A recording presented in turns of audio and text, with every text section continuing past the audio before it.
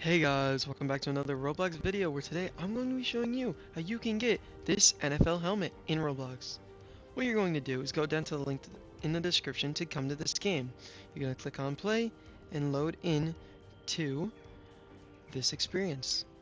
When you are loaded in, you're just going to do nothing. You're actually done.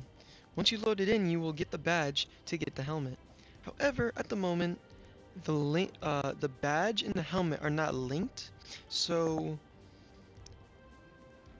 until they are, no one can actually get it, but I can assure you, once they are linked, you will be able to get the helmet.